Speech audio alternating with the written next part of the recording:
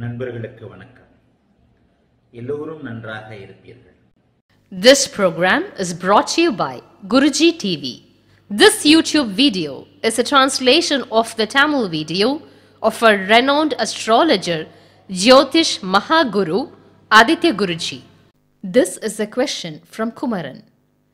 If Lord of 5th house is in 10th house, should we judge that the planet is in the strongest quadrant house, or according to Bhavat Bhavam, the planet is in 6th house from 5th house? If Bhavat Bhavam is Sashtashtaka, and if the planet is in the strongest trine or strongest quadrant to the ascendant, how to predict? Dear Kumaran, this is one of the common doubts of the beginners. You will learn in course of time.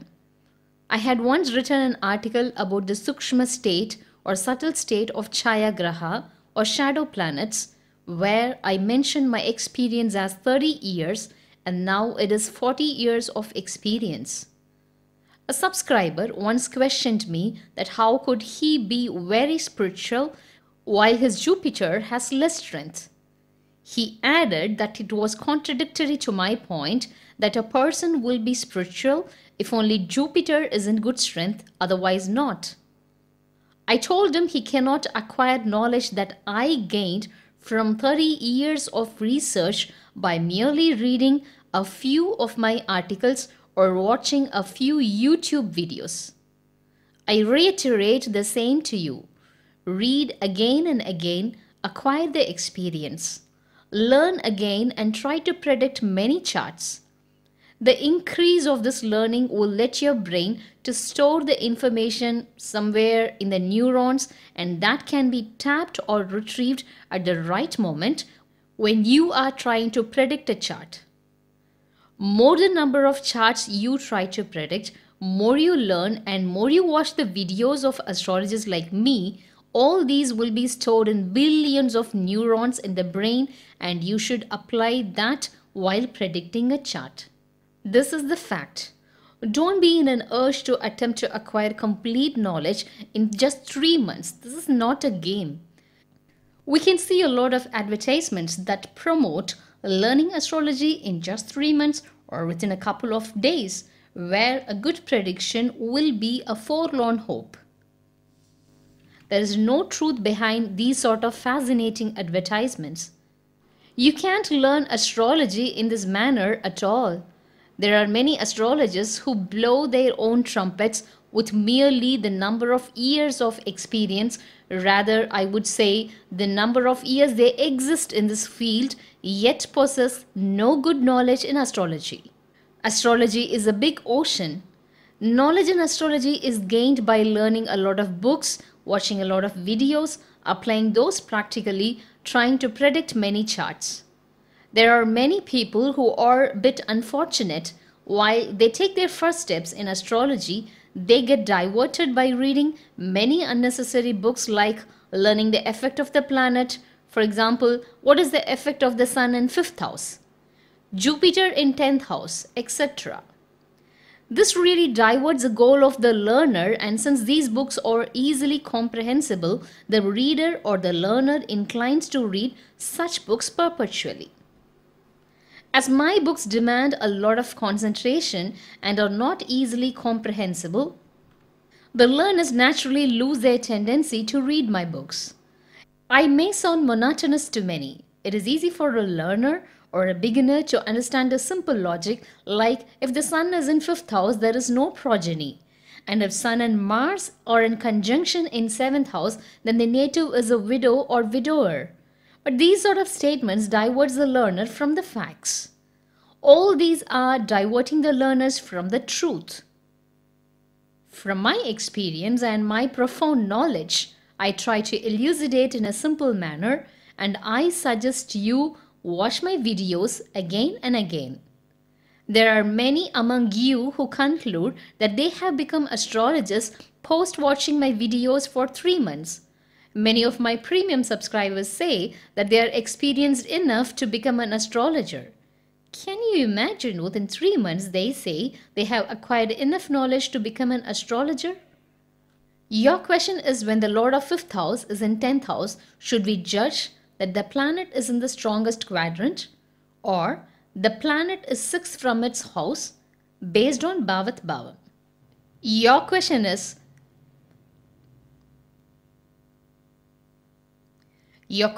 when the Lord of 5th house is in 10th house, should we judge that the planet is in the strongest quadrant or the planet is in 6th from the 5th house on Bhavat Bhava? My answer to this is you have to consider both, but to which rule the priority is given, that is the key. The Lord of trine in the quadrant and the Lord of quadrant in the trine is considered to be yoga. The Lord of quadrant and the Lord of trine in conjunction is also considered to be yoga. Among the Lord of the trine and the quadrant, if the Lord of the trine is in the trine itself, it is beneficial.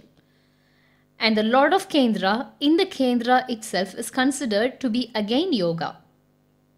In yesterday's TV program, I mentioned that for Cancer ascendant, Mars being the Lord of 5th house, if residing in the same house is not good. The same planet, if it is in the 6th from its own house, then it is good. I believe that you have picked your question from my program. For Cancer ascendant, if the Lord of the 5th house is in the same house, it will not give benefits provided it is not Subhatwa. If the planet has no Subhatwa, that is beneficial strength, and it is in the 5th house, then the 5th house is spoiled. Mars will spoil 5th house, and during its dasha, that is major planetary period, the intended benefits will not happen. What is the antidote? When a malefic, that is Mars, being a natural malefic, becomes the Lord of the 5th house, it has to disappear to the 6th from its house, and to be in quadrant at 10th house is good, as the malefic should gain strength in the quadrants and the benefics should gain strength in the trine. That is what the original dictum says. There are many poems that are contradictory to my point, like the poem of Pulipani Siddhar. These poems are apocryphal. If you believe those poems, you can never learn astrology. Those who follow me, please don't follow these poems. The poem that says when Lord of 5th house being extremely benefic or malefic, deliver good results. All these derivations are phony, and I'm very sure about my statements as it was out of my umpteen years of experience and research of many charts. In any case, the malefic should not become the Lord of trine. This is contradictory to traditional astrology. A client from Madurai, maybe 4 days before, expostulated with me that if Saturn is in 9th house, it is a great yoga. He also added that I gained a lot of fame and reputation since Saturn is in 9th house in my chart. He said that I lead as #1 astrologer since I'm Gemini ascendant and Saturn is in the 9th house in my chart. I really suggested him to hang off the phone. Don't believe these poems. The ability of writing the poem is not the eligibility of becoming an astrologer. The one who writes poems simply deserves to be a poet, not an astrologer. The one who can write poems becomes a poet, not an astrologer. To become a poet or an astrologer, Mercury needs to be strong. The one who writes poems in the name of Pulipani was a poet. There is no authenticity of these poems. Varaha Mihira and Parashara were great Indian astronomers, forefathers of astrology and polymath. Astrology does not exist without these great astronomers. They have not expressed the guidance to predict in the form of poems, rather as sutras. Those who wrote poems in the name of Pulipani and who wrote Jataka Alankaram are poets, not astrologers. If the astrologer composes poems, it makes sense. If the poet writes about astrology, it doesn't make sense. For example, the lords of 5th and 9th house, though benefic or malefic, will do benefits in any house. The statements like these will divert you from flawless predictions.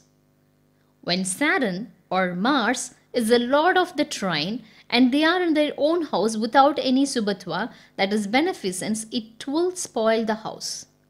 This is the intricacy of Padagadipati. I have explained these already in my article titled The Secrets of Padagadipati. What makes a planet Padagadipati? I have mentioned these in my article for Leo ascendant. Since malefic Mars becomes the lord of 9th house, he becomes Padagadipati. Have you ever observed the truth behind Padagadipati? When malefic planet becomes the lord of the trine, they become Padagadipati. This is the secret behind the concept of Padagadipati. When you contemplate the above specified concepts of astrology, the truth will blossom. Let us come back to the question, when Lord of 5th house is in 10th house, should we judge this as the Lord of 5th house is in the strongest quadrant, or Lord of 5th house disappeared in 6th from its own house? We can distinguish between these 2 points based on the nature of the planet. There is no common statement that can be drawn for the above question. Which planet is the Lord of 5th house? Is Jupiter the Lord of 5th house and he is in 10th house? It is not good. I hope I'm getting my point across. When Lord of 5th house is Mars and he is in 10th house, it is good. While you draw an analogy between planets and houses, the original dictum factors in.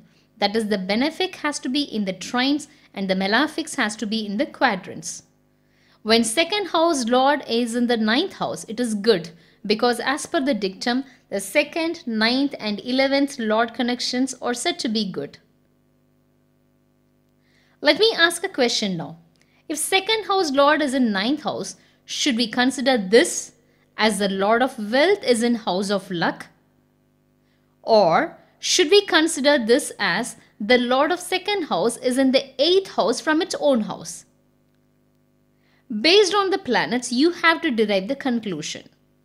It is a great skill to apply the original dictum in the right place while predicting a chart. Please don't confuse all the points. Kumaran, your question is, when 5th house lord is in 10th house, should we consider this as the lord of 5th house in the strongest quadrant? Yes, you have to consider both. When Lord of 5th house is a benefic and is in a 10th house, it is not good. If 5th house Lord is in the 10th house, let us say for example for Mithuna Lagna, that is for Gemini ascendant, Venus is 5th house Lord and is exalted in 10th house and it is said to be Malavya Yoga. Yet there is a shortcoming. There will be a hindrance in giving the 5th house effect. The native will not have male children. The point here is that the Jiva Karaka or the human relation that the house signifies will be affected because the 5th Lord is in 6th from its own house. If you observe Gemini ascendant, many will not have male children. There might be 3 daughters and 1 son or 2 daughters or all of the children are girls. The prediction of progeny is based on the 5th house and the position of the Jupiter in the chart. When a planet disappears in 6th or 8th or 12th house from its own house as per Bhavat Bhavam rule, the human relation, that is Jiva Karaka, and the materialistic things, that is Ajiva Karaka, that the planet signifies will be affected or weakened. This is the general rule. If 5th house Lord is in 10th house, the perspective is that Lord of 5th is in the greatest quadrant, but when it can deliver good results. When the 5th house planet is malefic, for example, let us say Saturn or Mars, and if they are in 10th house with good strength, then they will not spoil 5th house effect. That is the point. When a malefic becomes Lord of Trine, let us say Lord of 5th house is placed in 10th house and it is in its own house. This will apply for Cancer ascendant. Then Mars disappears to the 6th from its house. In this case, Mars will not spoil the 5th house effects. In contrary to this, if the planet of the trine is benefic, let us say 5th house lord is in 10th house, then it will spoil the house effects of the 5th house. Here, you have to apply the Bhavat Bhavam concept. In astrology, it is important to know where to apply the rules based on the criteria. Your question is, if Lord of 5th house is in 10th house, should we judge that the planet is in the strongest quadrant house, or according to Bhavat Bhavam, the planet is in 6th from the 5th house? Nowadays, the platform is advanced and you guys don't even type nowadays. Google Talk helps us to type what we think spontaneously. Kumaran, my explanation to your question could have put you in little embarrassment that you asked a question of just 2 sentences, whereas my explanation is very long. I cannot give the explanation in just 2 lines. If I do so, my conscience will kill me. I would have felt that I gave the response very succinctly and diverted you. So it is important to know where to apply the rules and in which criteria the rules can fit perfectly. I hope you understand my detailed explanation that I gave to your question. Thank you.